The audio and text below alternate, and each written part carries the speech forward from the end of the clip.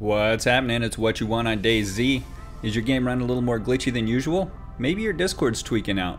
Possibly your PC is just not running as smooth as usual. Well, it's likely DayZ has filled up your C drive with junk files and error codes. If somebody asked you about validating your files and you said, "Oh yeah," because you didn't want to seem like an idiot, which I've done myself, here's how you go about it. What you need to do is open up your Steam page and find DayZ. Go to your library.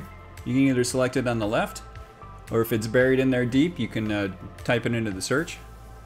Find DayZ, right click on it, go to Properties.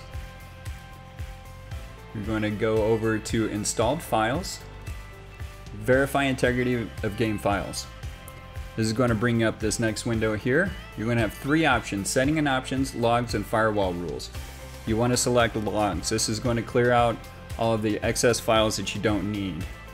So this is the one you're looking for, Logs in the middle. If you choose Setting and Options, that's going to wipe out anything saved you have. If you have any keybinds, custom character, audio or video settings, that's going to change all of that. So Logs is the one you want. Firewall Rules, if you select this one, you're going to need to re-accept BattlEye. Not a huge deal. You can select all three if you choose. Logs is the one that you're looking for. Once you select Logs, click Next. It's going to ask you if you're sure. Hit yes. And then from here, you can close this window out.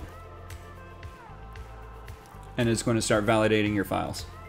Now this may take a little bit of time depending on which options you chose, if you just chose Logs or if you chose all three.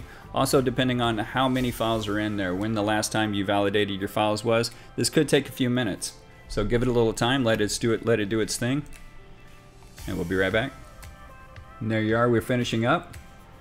Took about 5 minutes for me. It wasn't that long ago since I validated. Once it's complete, you want to come over and open up DayZ as usual.